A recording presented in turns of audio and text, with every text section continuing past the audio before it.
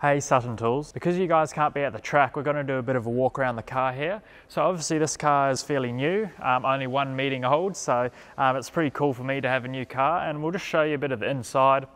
One of the cool things about these cars are how light the doors are. They're actually made out of carbon fibre, so yeah, a lot different to a road car. No lock mechanisms inside, no window switches like that, so if you get hot, can't put the window down.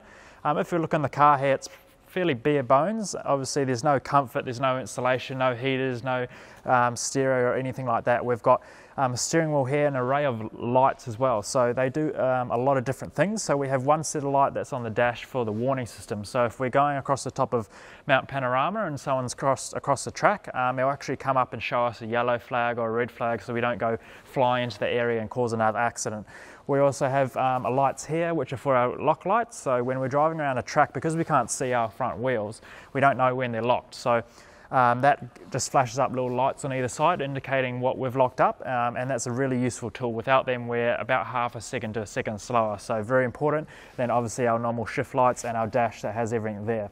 This is all customized to sort of what we need, so everything that we generally need when we're racing is on the wheel, which is very handy. So behind the wheel here we have the brake bias, so it's one is forward and one is rear. Sometimes we change it for different tracks, sometimes we leave it, but if there's a lot of high speed corners then some low speed, we'll normally change that to the front or rear depending on what we need. We also have the adjustability of the front and rear roll bar, which is next to the gear stick over there, which we can tune the car up as we go and as the tyre degradation happens. Obviously these are big heavy cars and they're quite under tired for the type of grip and how much horsepower you got. So yeah, lots of stuff there. We've obviously got the 6-point harness here which keeps us nice and snug, and a custom made seat. So we actually, it's quite agricultural I guess. We sit on top of a plastic bag and it heats up and goes all the way around you and shapes to your body, which is pretty cool, and it makes it comfy. You almost fall asleep sometimes when you're in the pits.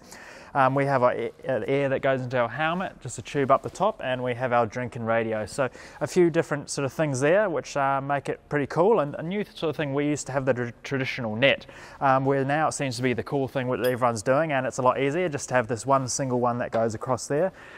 So yeah, different things are evolving over time. If we come out the back, we can see some sort of different aspects here as well. We have some new regulations for the next round. Obviously there's no sensors in the dampers now, which we used to use a lot for data analysts and all that sort of stuff.